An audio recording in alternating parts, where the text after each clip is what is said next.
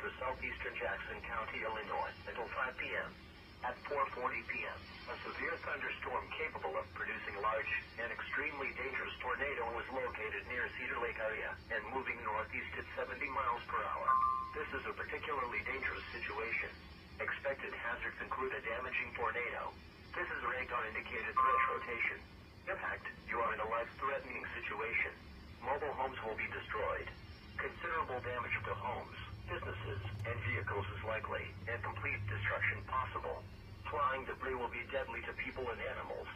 Expect trees to be uprooted or snapped. Locations impacted include Carbondale and DeSoto. Repeat, a large, extremely dangerous and potentially deadly tornado is developing. To protect your life, take cover now. Move to an interior room on the lowest floor of a sturdy building. Avoid windows. If in a mobile home, a vehicle, or outdoors, move to the closest substantial shelter and protect yourself from flying debris. Repeating, a tornado warning remains in effect until 5 p.m. for the following county: Jackson County, Illinois.